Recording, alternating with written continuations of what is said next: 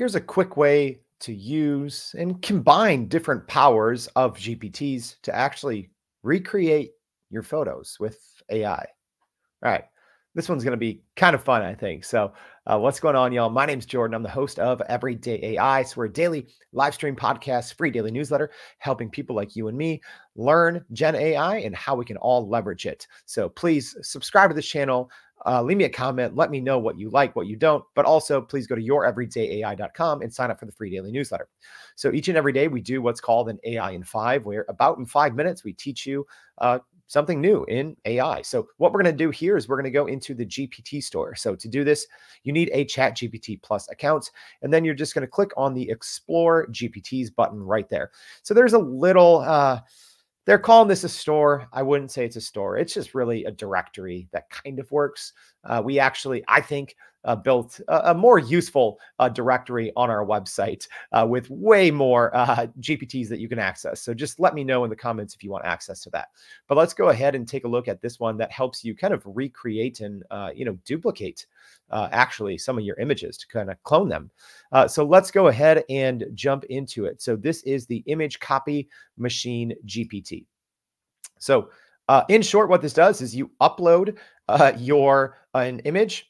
It uses GPT's Vision capabilities, right? Where GPT can actually kind of look at, so to speak, images. And then it uses essentially, it creates a prompt based on your images and then creates a new variation of your image. So let's just go ahead and give it a try. So I just have a couple just random photos I found that I took a while ago, actually, just on, some different vacations. So you can describe it if you want. I'm just going to say create a variation of this image. And for some reason, it's taken a second here to upload, which is not normal, obviously. Hey, when you go to do this live, that's why I do these live, right? This isn't edited. So we're looks like ChatGPT is having some issues. So let's see if we can't just do a little refresh here and give this another try. So I'm going to say create a variation of this image. I obviously need to upload it first.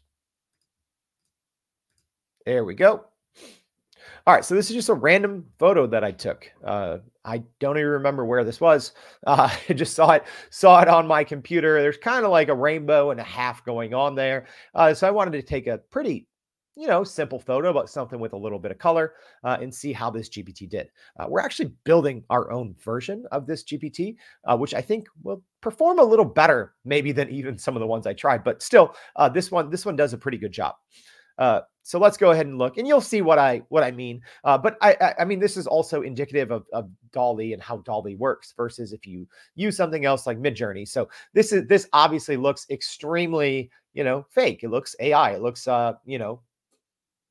AI generated, right? So I'm going to say, please, the good thing that people don't really know about working within DALL-E, within ChatGPT, is you can just have a conversation with it.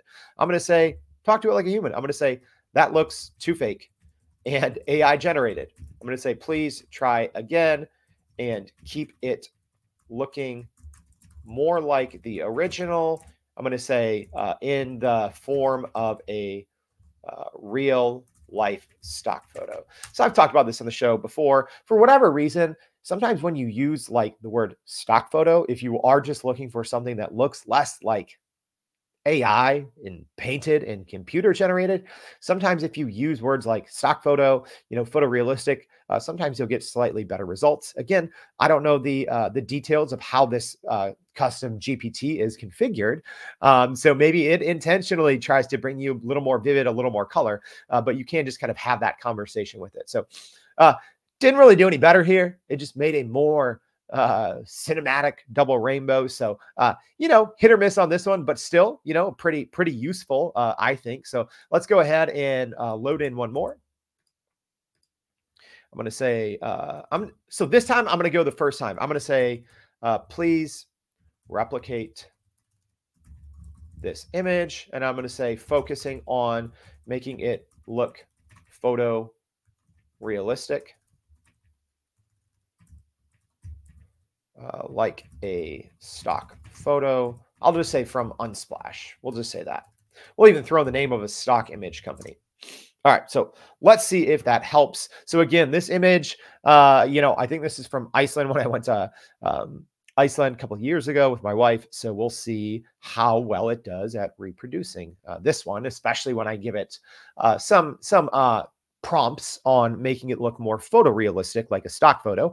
I'm guessing just this is, again, indicative of DALL-E, especially when you're using DALL-E within ChatGPT. It does usually give you some overly vivid, very colorful. So if that's your vibe you're going for, I think this is great. If not, yeah, you're probably going to get some things that look a little too computer generated. So this one, so I think this one did a slightly better job. So obviously this still looks very AI image generated, but I think it did a decent-ish, decent enough job. Got the main elements, it got the similar colors. It looks like in here, there's, I don't know, some mountains, some lights, maybe a small city in the background with some water there. And it looks like it actually got most of the elements, but again, very, very computer generated. I'm going to try one more time. I'm going to say that looks too much like an AI generated computer image.